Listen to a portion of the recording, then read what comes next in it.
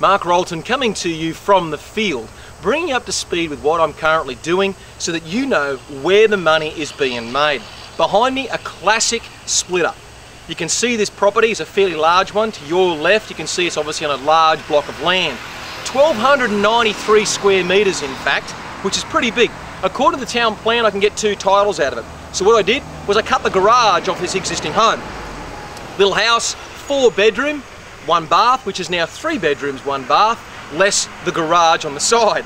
And now I've got a title going straight down that side of the building. It's a brand new boundary, and now I'm going to bring in a relocatable home. Let's do some maths. I bought this property a little bit below the market. Why? I'm taking advantage of where the market is right now. People work on fear. They do silly things when they're scared. They think the market's going to tank, and this is the time to be making hay.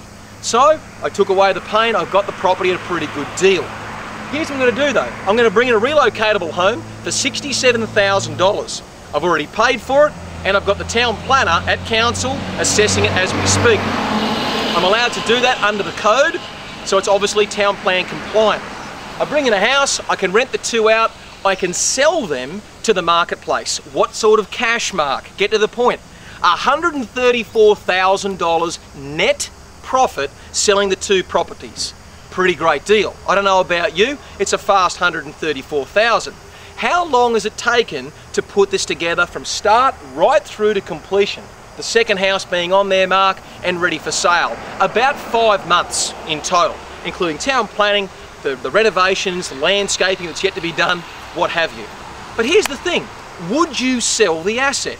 You can cash up to $134,000, but I thought the sport of property was to try and keep as many assets as we can. That way in our latter years, we can actually retire and have the cash flow in our pocket every month.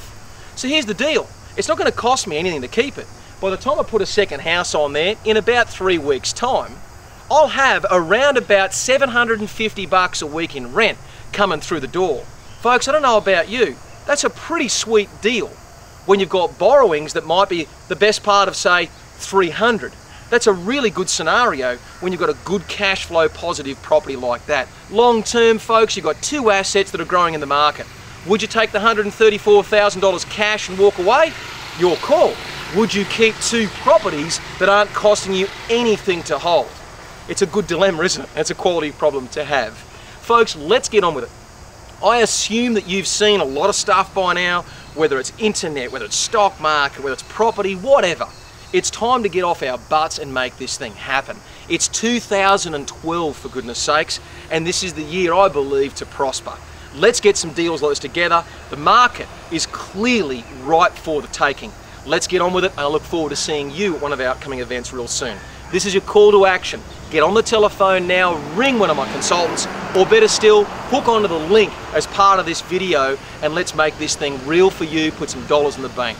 Mark Rolton signing off. Bye for now.